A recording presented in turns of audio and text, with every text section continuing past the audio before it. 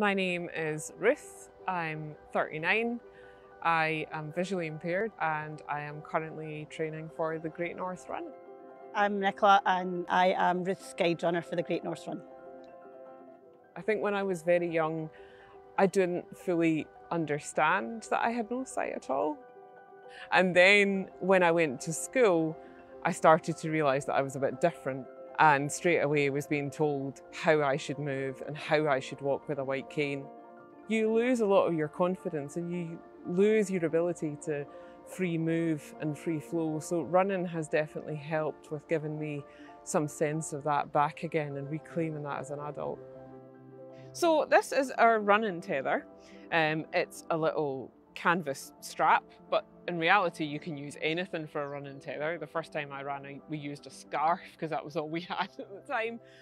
So guide running is basically running alongside somebody with a visual impairment, making sure that they know what obstacles are in the way, making sure they know where turns are.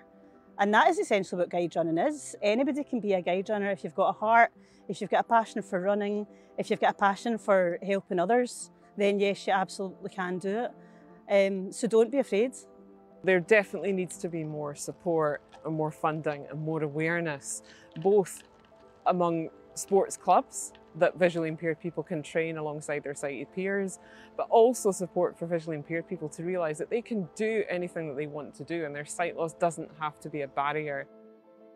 Where we get a clear bit of grass where there's no potholes or obstacles or anything, we've been just trying to get me a bit of that free running sensation without the tether.